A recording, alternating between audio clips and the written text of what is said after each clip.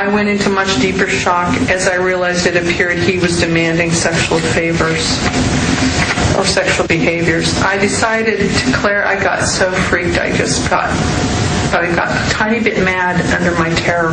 I decided to clarify things by asking him, as he angrily complained that I was not doing what he wanted, for him to show me exactly what he wanted me to do, such as wear a massage. I said, well, why don't you show me? Because I thought, this is too nuts. He grabbed my right hand hard, shoved it down under the sheet to his pubic hair area, my fingers brushing against his penis, and firmly planted my hand on his pubic crest region and said to me, there, in a very sharp, loud, angry-sounding tone. This is all happening really fast, as you can imagine. Further yet into shock from both his demand and his angry, intimidating behavior, I subtly and slowly slid my hand up away from the area and told him it would be a counterproductive massage technique, as he had said that he'd wanted to unwind from stress and relax, and that it would get him too awake, I said euphemistically and diplomatically. I felt like I was dancing on the edge of a razor. He angrily raged in accusatory and threatening confrontational tone. He bellowed at me. I had no idea. And I've never had a client yell at me, except for one who was brain injured and she was drunk, and I work with her all the time. She's a mess, but she's like 5 feet tall, and she'll cry.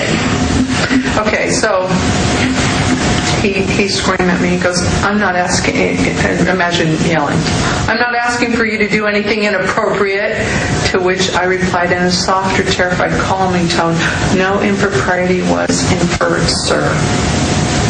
At this point, I was realizing just how crazy and insidious he was and how precarious my situation was when he said the aforementioned, even though he clearly wanted inappropriate touch. It's like to make your mind go nuts. He was moaning, groaning, moving, and acting in a very suggestive way. It was unreal. I never even had any of my hotel clients get angry, yell, or act out at me before. During the massage episode, I realized much to my horror that I was in the perfect storm and that I was in a room with someone who was Teflon-coated in terms of his credibility and celebrity status, and my usual safety net idea in all hotel massages before this of being able to escape from such a potential situation of perverted or threatening behavior from a client, which would be terminate the massage and leave the room immediately for help from the front hotel desk, even running and or shouting for help in the hallway if deemed necessary, was completely worthless in this situation. It was no longer viable because I feared that if I ran for the door to get out, I could or would be violently accosted by some security detail for seeming to be hostile, inappropriate, insubordinate, or threatening to him, and I feared being tased or shot by them as a first and immediate response. I also feared that if I made dissent with Gore, I could be in danger of being falsely arrested for false allegations of alleged soliciting or even attempted assault in his efforts to do damage control, and I felt certain that even the smallest complaint from him to the hotel could also destroy my work-life reputation in all the hotels and hence do irreparable damage to my livelihood, not to mention damage my personal reputation, which I had spent years building with my livelihood. I felt very uncertain if I'd be able to get out of the room without being accosted by him anyway at this point. Does that all make sense to y'all? Mm-hmm. He then tried another tactic as though he had very suddenly switched personalities and began in a pleading tone, pleading for release of his second chakra there. There's so much tension being held. This was yet another euphemism for sexual activity he was requesting, put cleverly as though it were a spiritual request or something. I was further deeply shocked and repulsed as my realization of what was happening sunk in, and especially as my mind was now reeling from this absolute betrayal by someone I had inherently trusted as a good guy who cares about people, including me, because of his public persona.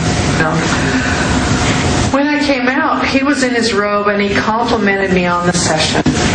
I felt I could leave without further problems from him, but I was wrong in that surmising. I was freaked out and trying to act calm and collected so as not to look vulnerable and so as to keep any other weirdness from him from happening.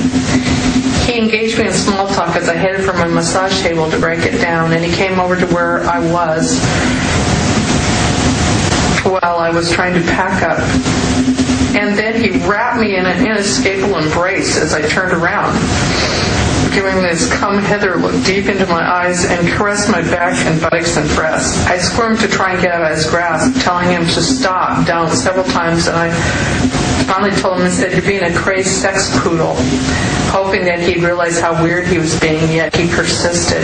He was much stronger than me, bigger than me, and insistent. It was completely unnerving, and I realized that resistance was making him giggle and pursue more strongly. And I knew then that this resistance was a dangerous tactic to use if I wanted to avoid being raped. I had the fear that rape would be inevitable if I could not get out of the room, yet I could see no way to immediately leave without it also being a risk to my safety. Okay. Because I felt he would use force to counter. It goes on forever, but we've got the full multi-hour interview. We've got a 23-minute boil down. You can go hear this for yourself as he begins chasing her around with an erection. We don't normally talk about stuff like this on the show, but we've got cops reportedly raping women up at the G20. We've got the vice president, the former vice president reportedly doing this, and it fits his M.O. to a T. We've got a new police investigation, so we have to play part of it. It gets too graphic. I've made the decision not to play any more of the video because he starts running around with an erection outside of his robe, humping on her as she goes out the door, showing her condoms, saying, "Why are there condoms in this hotel room? This is a hotel room that supplies me this." And I was on a road trip once, and I remember we were like in Nevada somewhere in the middle of nowhere on a college road trip. And we were sitting around joking in the room, drinking beer and smoking cigarettes. And we're like, "Why does it say push here for massage?" And one of the guys jokes and goes, "This is Nevada. They probably send a whore to your room." And later I found out that's what that is. And so I think Al Gore must check into these super ritzy places and thought he was because later in the tape he goes, "This is Oriental Massage." And in downtown Austin, they got places like Midnight Cowboy and Oriental Massage, and or now they're called lingerie modeling. And I've never been in one, but the word is you get a little. Well, actually, I probably get 4 or 5 massages a year. And a couple times, and I didn't know what it meant, women giving me massages, I don't like a man touching me, they would ask, "Have you ever heard of a happy ending?" It's not about justice, it's not about agenda, it's not about mobilizing people, it's about dialing for corporate dollars. These two parties have sold the U.S. government and the American people to the highest bidders.